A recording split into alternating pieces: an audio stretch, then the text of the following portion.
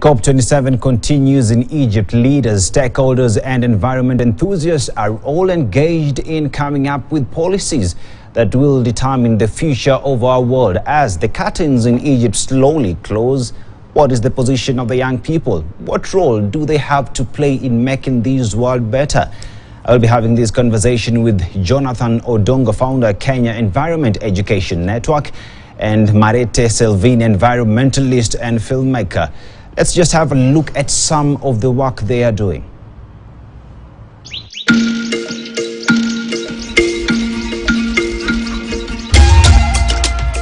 In Kenya's Masai Mara, one man is fighting for an animal that is often hated and feared, the vulture. Thought by many to be an ugly, bloody scavenger that feeds on the dead. Yet, despite its bad rap, the vulture is one of the planet's most important species. Vultures have this unique ability to digest toxic bacteria. By consuming rotting carcass, these birds clean up the landscape, preventing the spread of diseases like anthrax and rabies. Vultures save lives.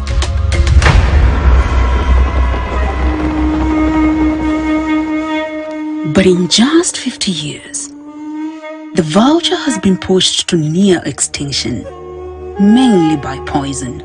Depending on how they respond to treatment of the poison, until when the vet say it's fit to go back to the wild.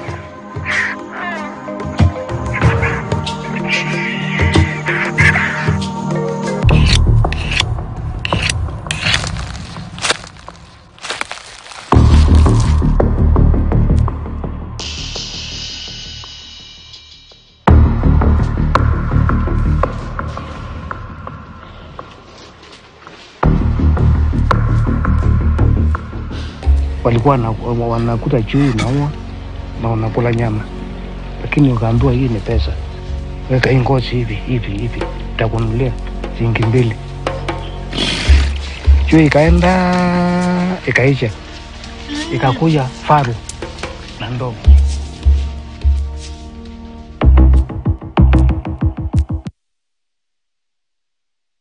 But some of the communication out there sending the message home on what we need to do to protect our biodiversity, the places we call home. Karibuni sana. When we talk about what we've just seen there, where do we stand as young people in selling and sending the message that this is our time to stand and protect the place we call home? I think it doesn't have to be us taking a stand. It's us realizing that if we do not do something today, then probably in our lifetime we'd have lost some of this biodiversity that is very key to us for our own survival and also for our survival of our kids. If you go back to culturally, maybe the Kikuyu, they say that this land is rented to you by your children. So we're not doing this for ourselves, we have to do it for our children. So we have to see this not as a problem of today, but a problem that will be experienced by our generation, which is already experiencing it, and also the generation to come, and it will be worse for them. It's like, if it's like this for us now, imagine the next generation, and the other one, and the other one, it will be worse for them. So we have to do it today, not because we're young people, but because it's important for us to do it. And so when you sit down and decide to channel this communication to the entire globe, what is running through your mind? What pushes you to be that champion standing out there ensuring that this biodiversity, the place we call home, is protected? You know what's happening, I concur with my counterpart, Selvin. What's happening is that we are the generation that has realized that there is something at stake. Our biodiversity, and we are linking this back to our continent of Africa. We have 30% of the world's biodiversity, and there is something our ancestors, our forefathers did, and that is why we are where we are today. So we are asking ourselves the question, what happened in between? And what happened in between is likely to jeopardize the future of my children and my grandchildren. So that is what runs through our minds as the young people. How can we ensure that they also enjoy what our ancestors enjoyed and what we found, so that these things do not disappear? And that is why we're using avenues such as the films you've seen to get the information out there. And now here's a situation where this is the 27th COP. The first COP was in 1992, if I'm not wrong. This is the 27th attempt. And as young people, we realize that we have more time to live in this world. Exactly. Do you think that COP has captured the voice of the youth when it comes to protecting this world? Selvin? I want to put that question into yes and no. No, because we haven't really seen the implementation of what has been decided year after year. And secondly, also, there are some young voices that are being heard. But then what? After they're heard and they've said this is what is happening on the ground, what are the actions that are following after they made all these decisions? And that's the key, the most important thing. It's important for the world leaders to meet and have these discussions and decide what it is that they're going to do. But it's more important to implement what it is that they're saying. And also for us who are not in the COP and who are on the ground also to decide that it is not just for them to decide what is going to happen. It is also for us to decide how we're going, what part we have to play and how we're going to do it and implement some of these things that we'd want to see happening.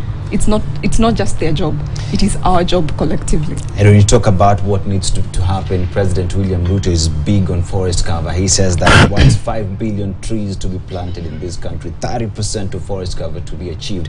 And he's going to use the young people. As the young people, how are we taking this information as we should, or are we just there to be told, kazi yako ni kupanda miti?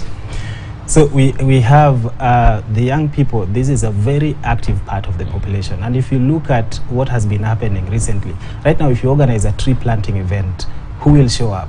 The highest number of youths. And what I've seen from the events we've organized is that the youths want to do these things. It's like we want change right away. So anything, for example, just like you rightly said, the president said by 2032 we want our forest cover to be over 30%. And there is that ambitious plan to plant 15 billion trees by 2032. This is ambitious but achievable, because if you look at our population and the number of the young people interested in getting this done, we are passionate about these things, these issues. So if the president calls upon us today, just like he has, we will immediately jump to action. And we also have platforms like the social media. The youths are very active, and the information will spread so fast, and we just need that fire. So if we have a president who is already passionate about this and is working towards this, then the youth, I'm telling you, we are ready to jump on board.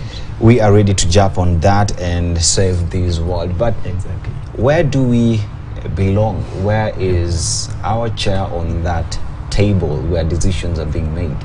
Where do we belong? Because every other day decisions are made but our voice are not heard. How do we go about it? We stop waiting because we've been waiting to be given spaces in these tables and no one is doing that. So we have to take them, and we take them in small ways and in big ways. We already have environmental activists who are doing a fantastic job, and we do it in a small way in whatever areas that we are in. Because we also have to realize that climate change is not just affecting the biodiversity and the environment. It's actually linked to everything that we need for survival. It's our health, it's the water we drink, it's on our transportation, it's in the air that we breathe. So it's literally touching every single thing that we need to survive. So we can no longer continue waiting to be given these spaces. No, we have to take them and start doing something from where we are. It doesn't have to be big. It can be small. It could be planting trees and taking care of them, nurturing them until they're fully grown. It could be telling stories where we come in, because that's where our skills are. It could be something else. And when this is put together, then it becomes collective action, and something happens in the end. And just to add on to that, if you look at the climate change conference going on right now, my feeling is the convention, the UNFCCC, the youth have been fighting for a seat on the table. But I think there is a smaller table that has pulled near the bigger table for the youth. So there is a youth constituency at the UNFCCC. So we go to the conference, you will see the youths organizing marches and demonstrations for things to be done. But then I think this has been done for the youth as a formality. So just like my counterpart has said, I think what we need to do is, instead of agreeing to be on that smaller table. We need to jump to the bigger table and make sure that we drive the action. And if possible, we tell this generation, this is the 27th year this is happening. And for 27 years, if there is no meaningful action to show, then it means we need to tell these people to now create space for the young people who are driven to see the change and the action to actually now. Yet to realize that in this country we still have communities, we still have people who depend on firewood, and firewood means trees being cut.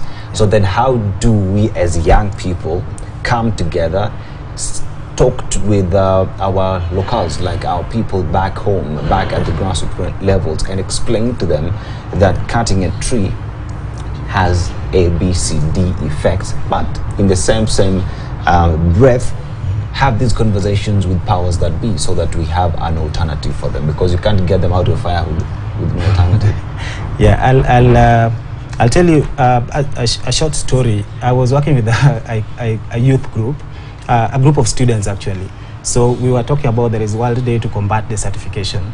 So we were working on public speaking, and one of them gave a speech on how we need to move from fuel wood into clean energy.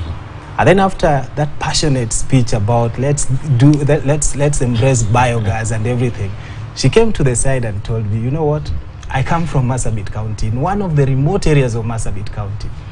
And truth be told, these things to do with the LPG, the gas, the biogas and stuff, what we are, the only thing we can see is that fuel wood, the charcoal and firewood.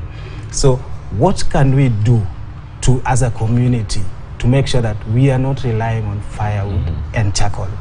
And that's when I knew that beyond education and awareness creation and telling stories, we also need to work with the powers that be, as you said, to make sure that there is socio-economic transformation, empowerment of the community, so that we are able to embrace these other sources of energy that are cleaner, so that now we don't have people with excuses that we know, you know what, we do not have any alternative whatsoever. So then we realized that our work as environmentalists also go beyond just talking about the environment, but talking about how we can transform livelihoods. And Selvin, before we came here, we were talking about how all these meetings are glamorous, right? Yeah. How do we ensure that these meetings stop appearing as though they're just a PR exercise? We need actions now, because remember, the conversation on loss and damage was pushed to 2024. Yet, as we speak right now in this country, there is a family that is not able to put food on the table. There is a family that had to sell their cow at 100 bob.